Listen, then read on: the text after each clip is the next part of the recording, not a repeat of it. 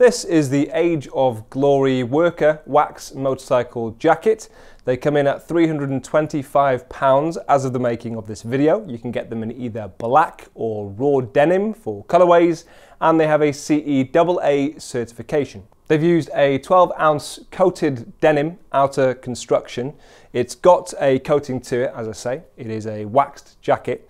That will help with water repellence. It also helps, I think, with the style, or at least it gives it a distinct kind of style. Personally, I think the black looks a little bit nicer, definitely more subtle, in my opinion, than the raw denim color choice. It also has a waterproof membrane on the inside, which is useful. I wouldn't be using this in torrential downpour.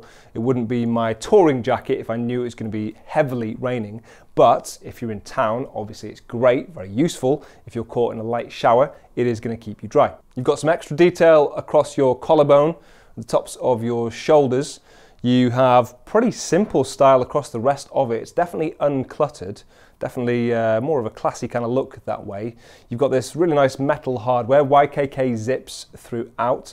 You've got the Age of Glory logo embossed on these snaps, or the metalwork is or has a kind of aged effect to it. And you've got the Age of Glory logo stitched on the right hand side there. Obviously you have these pockets around your chest, two at your chest, two around your waist. You also have storage on the inside, as you'd expect. A certain amount of adjustment around your waist.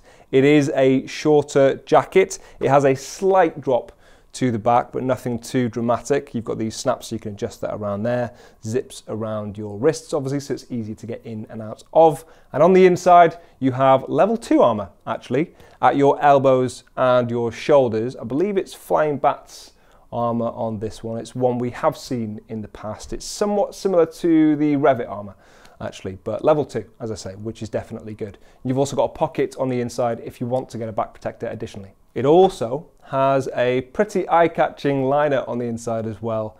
I really do like that. It's quite a nice extra little touch, and obviously being on the inside, you're not really going to see that very often, so it's not too flashy. It allows the rest of the outside to still look quite nice and simple, but if you do want to show it off, it is nice to look at. And probably more importantly, it is comfortable too. For sizing, you will see a medium that we have here on the mannequin. He is a 40-inch chest, quite broad in the shoulders as well, actually, but it does fit him well.